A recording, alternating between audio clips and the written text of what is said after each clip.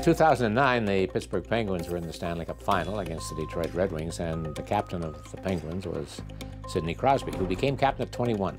People wondered, you know, when he was named captain of the Pittsburgh team, how come so young? But it quickly followed that the players looked at each other and said, they picked the right guy here. While in that final game in Detroit, he was injured and didn't play all that much in the last half of the game. Crosby, at that age, was considered one of the best players in the world, the captain of his team in the National Hockey League. You know, everyone did their part. It's so important, but you know, everyone had a huge role in this. To me, it's always amazing how so often the proper leaders are picked out so young. Sidney Crosby fits the role perfectly.